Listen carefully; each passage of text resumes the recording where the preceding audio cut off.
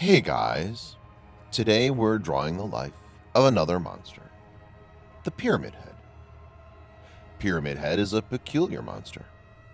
He's a humanoid monster lurking in the town of Silent Hill. As the name suggests, the Pyramid Head has a head which looks like a pyramid.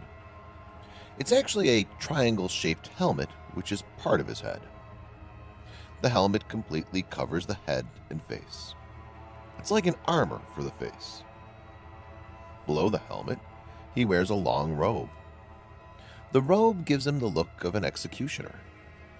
The robe, which ends near his knees, is in pale yellow color. The pyramid-like helmet is made of something metallic. He has a long, sharp weapon, like a spear, in his hands, which he uses to attack and kill. So the Pyramid Head is a faceless, humanoid monster with a spear in his hand.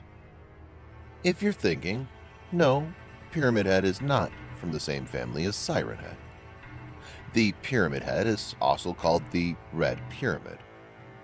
He's the representation of anything dark and hidden in this world. The hidden dangers that he can attack you out of nowhere. He's said to be an executioner from the past. So, where did he come from? The origin story of the Pyramid Head is inevitably connected to James Sunderland. Who is James Sunderland? James Sunderland was a regular man who lived in the city suburbs. He used to work as a clerk. James lived with his wife, Mary Shepherd Sunderland, and they lived a happy life until Mary fell ill due to a terminal illness. James did his best to give her the finest treatment. However, he lost Mary after a tough fight with the illness. After the death of his wife, James got lost in his life. He behaved abnormal and didn't talk much. James lost his job and he started roaming around for no reason. James was bogged down by guilt. He thought he could have saved Mary, but he didn't. As a matter of fact, he did everything he could. But his mind was telling something else. He was suicidal and depressed. Years went by and James could never recover from the trauma. After 3 years of Mary's death, he received a letter.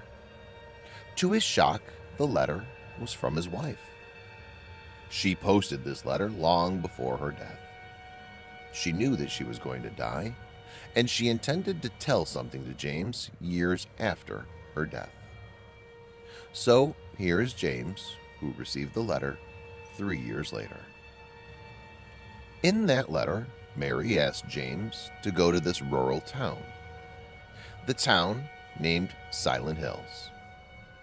Mary told that she's waiting for him somewhere in the Silent Hill. James could not believe this, but he wanted to see what will happen. He decided to go. James didn't think he would see Mary there, but as Mary asked him to go there, James wished to die there. He reached Silent Hill with the intention to die. He really didn't want to live anymore. He felt responsible for Mary's death. Little did he know that Silent Hill is waiting for him with some magic. Silent Hill is the town which gives physical form to one's innermost thoughts. The predominant thoughts you have within you will take shape and come after you. If they're good thoughts, you're better off. If they're dark thoughts, you might kill yourself, meaning the physical form that comes out of you will kill you.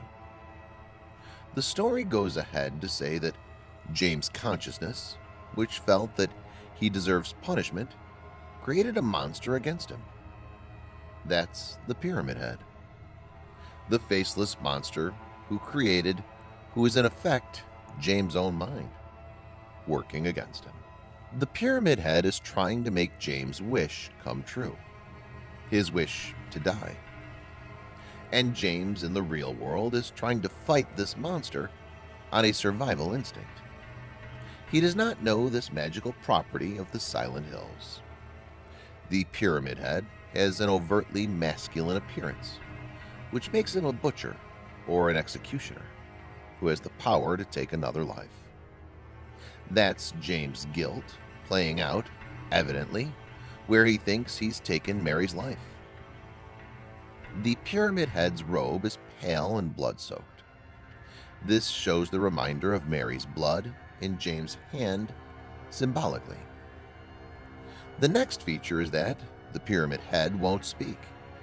He grunts and moans painfully. He makes only such noises and nothing else. This shows James' mind, which is in deep pain.